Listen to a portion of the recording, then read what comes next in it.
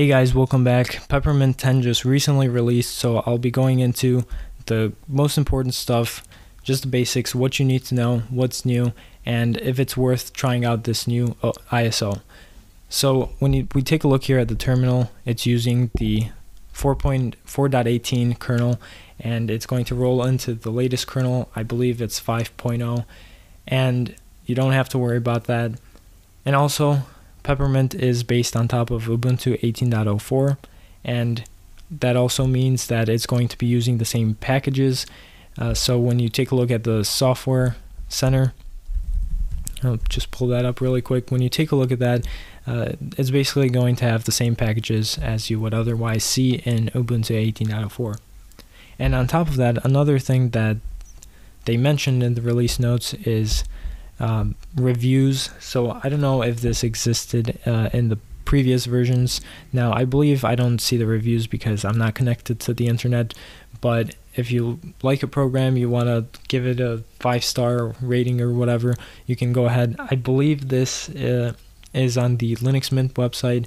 Of course you'll be able to see that in the release notes, but you can now give ratings for the programs and whatnot. And also another thing is, of course, when you take a look at the installer, it has this option where you can install third-party software for graphics and whatnot. So this is especially nice for NVIDIA users, because if you have an NVIDIA graphics card, you could just select this option and it'll automatically just detect everything for you and install the proper drivers without a hassle. Now, one thing to keep in mind though, if you do choose to enable this option while you're installing the system, you probably should disable Secure Boot in case you haven't done that, so that in case you don't have any problems or trouble with that.